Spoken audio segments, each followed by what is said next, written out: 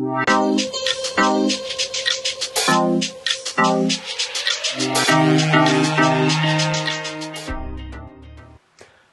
everyone, my name is Nicolas Torrent. I'm Vice President at the Swiss LegalTech Association.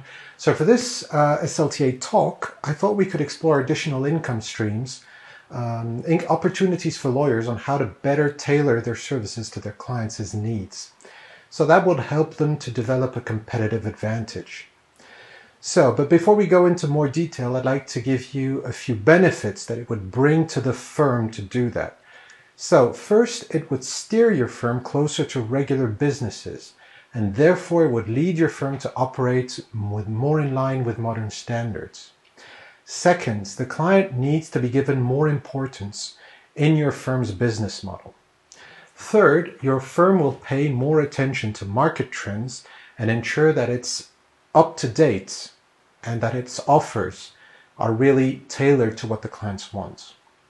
All right, so now let's discuss what kind of additional services law firms can offer to their clients and create new income streams. So first, let's talk about security. So in essence, law firms should protect client data adequately, we all know that, but some clients are more sensitive to risk than others. So they may require more security than the minimum level. That is a service you can charge for. You could offer a higher standard of security to these clients against payment of a fee.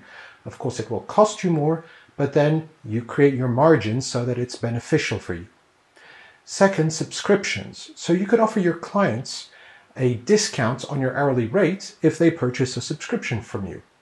So you could also offer subscription for packaged services, for example, contract reviews, letters, compliance checks, and so on. But the idea is really that you want to give them a benefit in exchange for paying you on a regular basis. That's good for your cash flow. Third, think about special advisors. It's a general practice in the industry that only lawyers work on cases with the occasional help of experts, such as accountants or physicians, to clarify technical aspects of a case. My suggestion is that we can broaden the scope of professionals involved so that we can create a more substantive added value. For example, psychologists. When you're negotiating a contract or you're identifying the scope for a settlement and bringing the parties to that settlement, that can be difficult. You can enhance that with the assistance of a psychologist or with an expert negotiator who knows how to use psychology to bring your parties where they need to be.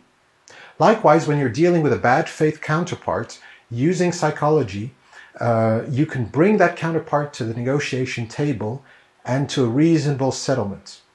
This would, of course, be a cooperation with the lawyers, because you need to make sure that anything that is written or said remains in line with the legal strategy. Think about, second point, intelligence or data analysts. So these profiles can help generate strategic information from the data that they collect online, so that would be an intelligence analyst, or from data sets such as financial records, that could be a data analyst.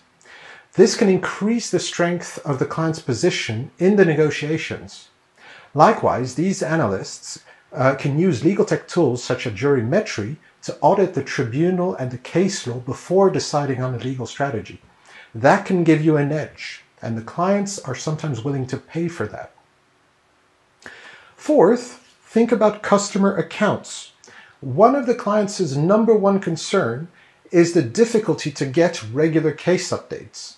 So creating a customer account which allows the clients to get regular updates, share documents with their lawyers, is a service some would pay for. And finally, creating service tier levels. To be more effective in serving your clients, you can better adapt your offer to the client's profile. So for example, you can agree with the client that only the strongest arguments will be presented to the court, or that only the main business risks will be addressed in a contract, just to avoid spiking the costs. Should the client wish to cover more grounds, well, the lawyer can move to a more expensive service, a higher tier. And note that jurimetry can really help you in that case, because if you know what the most effective argument is in front of a specific court, then you are legally covered for making that argument.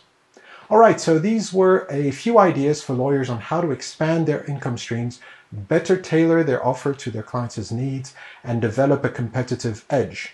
We all offer the same services, so it makes sense to find a way to differentiate ourselves from each other. So feel free to reach out on LinkedIn if you'd like to discuss. Thank you very much for your attention. Bye now.